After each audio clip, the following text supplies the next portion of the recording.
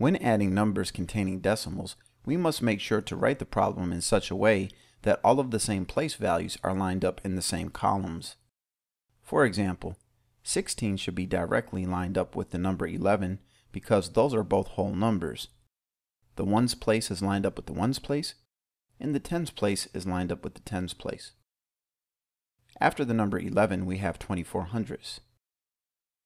We do not have any value after the number 16, so we may add a decimal at the end of 16 and put a 0 in the tens place and a 0 in the hundredths place.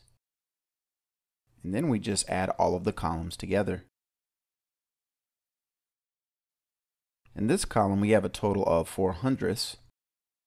In this column we have a total of 2 tenths. Then we drop our decimal point. In this column we have a total of 7 ones. In this column we have a total of 2 tens. So our answer for this problem is 27 and 24 hundredths. So let's try one more example. First we are going to write 24 and 14 hundredths and add to that 26 and 8 tenths.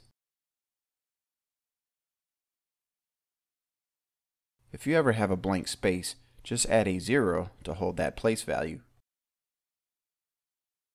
When adding and subtracting decimal values, make sure that your decimal point is lined up, which it is, and we can drop that straight down. This column is a total of 4 hundredths.